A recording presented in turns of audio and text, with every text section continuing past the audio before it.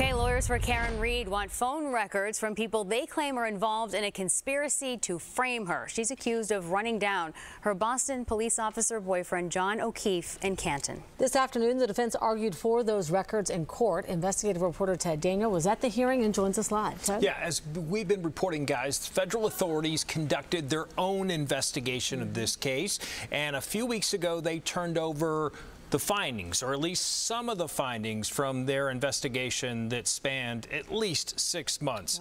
Reed's lawyers say those findings contain information about calls between people that they claim the state failed to investigate. Karen, how do you think today went? Great. Thanks, Ted. Karen Reed, after a hearing where her lawyers went after phone records from 4 people, including retired Boston police officer Brian Albert and ATF agent Brian Higgins. John O'Keefe's body was found outside Albert's former Canton home. He had hosted a gathering that O'Keefe was invited to and that Higgins attended.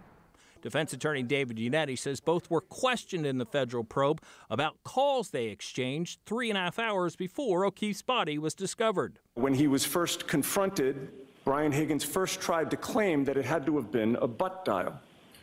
That term butt dial is used by many of the Commonwealth's witnesses to explain the many calls between them and among them. Assistant District Attorney Adam Lally argued the defense is misinterpreting the federal findings. He says the phone records are not relevant. The facts as recited in the defendant's motion the Commonwealth would submit are largely inaccurate.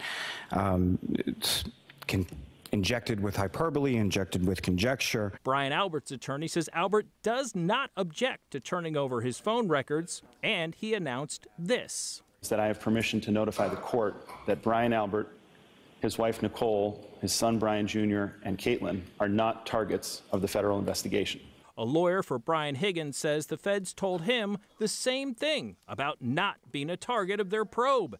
Higgins' attorney did not address this statement from Unetti. Brian Higgins testified to the federal grand jury that he stopped taking Brian Albert's calls. He stopped replying to Brian Albert's text messages. Judge Beverly Canoni must now decide if the defense will get access to those phone records. The defense is also expected to file their 3rd motion to dismiss the case in the coming days. A hearing on that is scheduled for Tuesday. All right, here we go again, Ted. Thank you so much. 25 Investigates has been uncovering new details in the Karen Reed murder case for months. You can see all of Ted's reporting on our website, boston25news.com. Just click 25 Investigates.